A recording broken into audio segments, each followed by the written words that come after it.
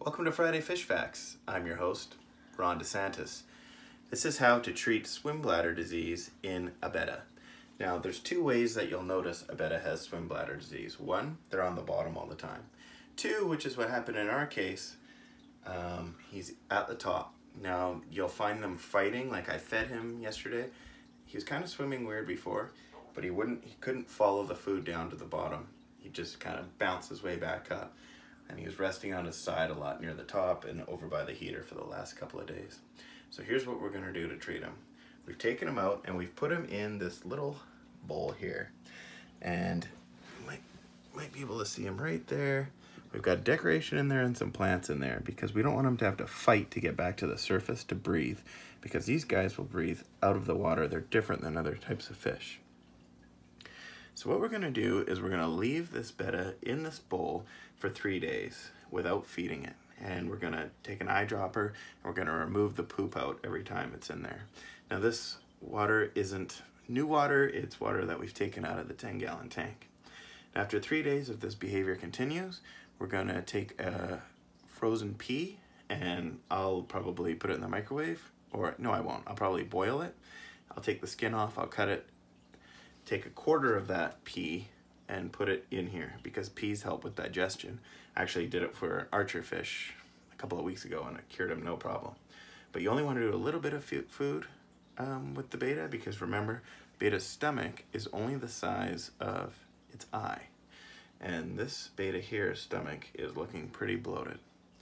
Now, if this doesn't work, we will continue it again, the same process again, because my last result is an epsom salt bath, because it can be shocking towards the fish. But we'll try, we'll check back in 3 days, we'll see how it's going. So the most likely cause for this guy having swim bladder problem is overfeeding. Now, the problem, what causes the bladder to swell is constipation. So we're trying to let this thing work its natural course. Now the betta was in this tank with only a frog for a while, so it was easy to monitor just the few pellets that we were giving it.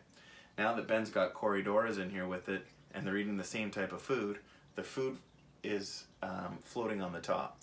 And the betta is eating too much food before it gets a chance to sink down, because the corries aren't swimming up to get it, they're waiting for it to fall to the bottom.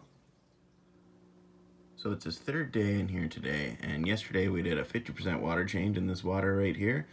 And I didn't see a lot of poop on the bottom, which is not a great sign because he's constipated, which is what is his problem as far as swim bladder related to. So we're gonna leave him in here for another day and we're gonna give him a pee tomorrow as well. Okay, so here we are, day 4. And Black Widow it's tough to tell because it's just a tiny little bucket how well he's doing. So we're gonna give him a pea. So it's boiled. I take the skin off.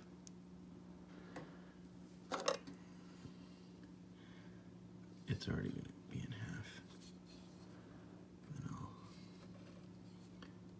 cut it. We'll see if he takes it. Okay, it sank to the bottom. Let's try and keep this piece here right by his face. We'll see if he nibbles. And if he does, that's a good thing, and we'll put him back in the tank. Black Widow is happy, he's healthy, he's eating some bloodworms, he's got a bubble nest going on now. His swim bladder has been repaired. It did take 8 days to get it all working again. Next week for another edition of Friday Fish Facts.